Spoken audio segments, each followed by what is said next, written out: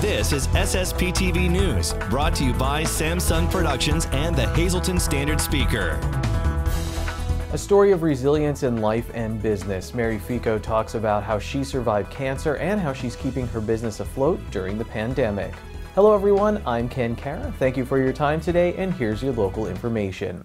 Everything is a little different this year. In fact, the only thing that's really been constant is hearing how things are a little different this year. With the holidays coming up, some local businesses are getting creative to help their customers get gifts. Jean Lassant has the story.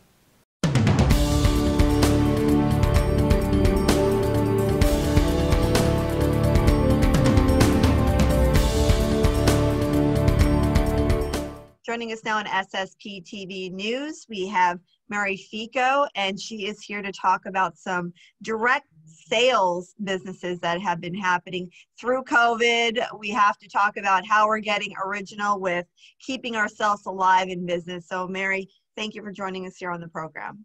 Absolutely. Happy to be here.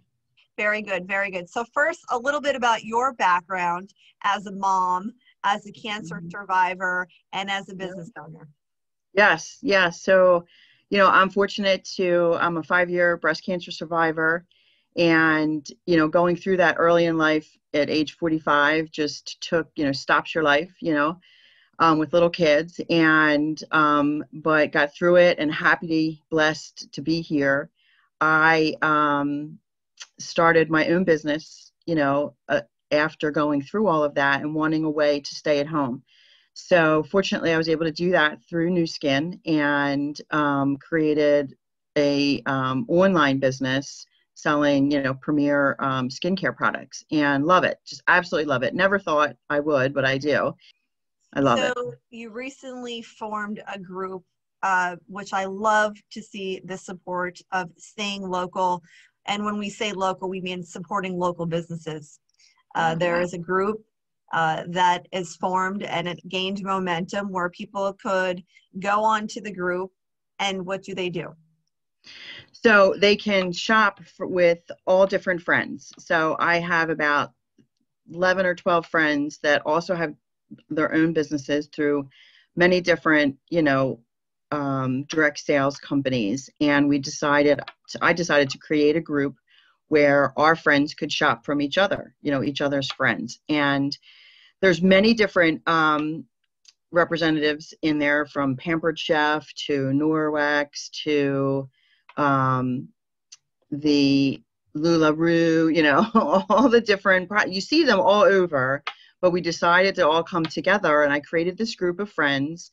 Nobody had to pay anything. We just supported each other and invited all of our friends. And, it's a great way to buy for yourself, treat yourself, or buy gifts for your friends and family. And at the same time, you're supporting your friends and their businesses. And it's taken off.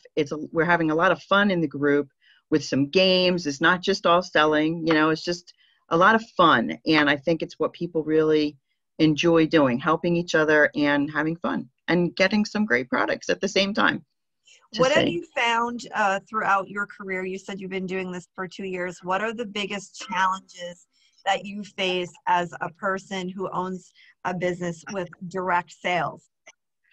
So I think direct sales have always had a bad rap. And, you go back to the 80s, I'll date myself, but they've always had a bad rap. And the products, it's just not like that anymore. They're usually people like me, like moms trying to do things on the side to bring some income into their homes and take care of their kids.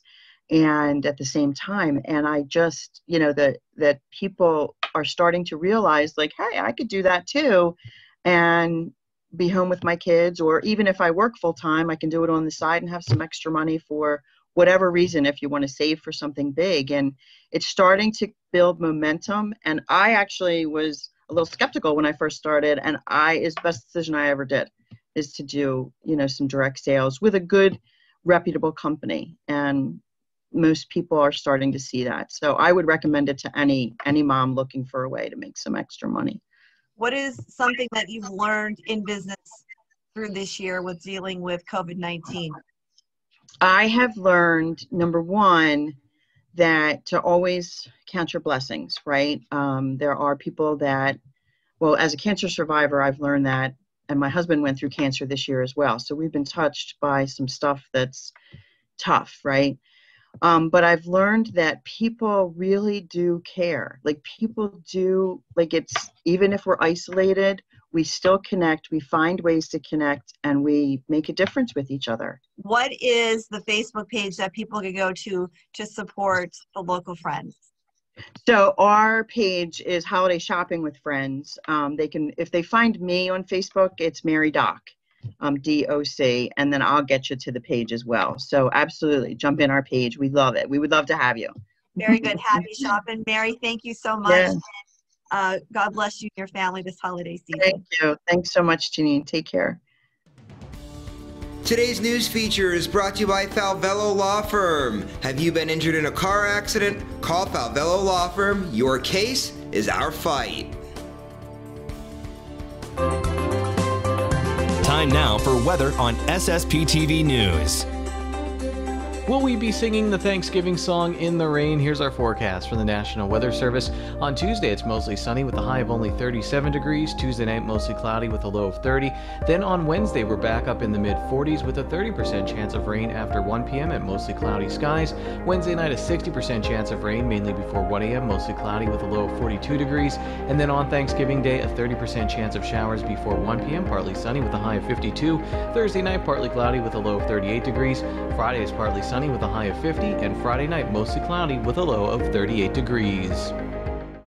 The Marion Catholic Girls Volleyball 2020 season took them all the way to the PIAA Single A State Championship. The Phillies lost to Clarion Area to finish second in the state. Marion senior Tatiana Zeleniak tells the Standard Speaker the team left it all out on the court and played their hearts out. Her teammate and classmate Olivia Karchner says going from not knowing if they were going to have a season to the state championship is really incredible. Congratulations to the Phillies on a great season, and we hope to have more with the Marion Girls Volleyball team soon here on SSPTV News. A lot of local athletes are heading to Division I colleges to continue their athletic careers. Learn about some of them a little later.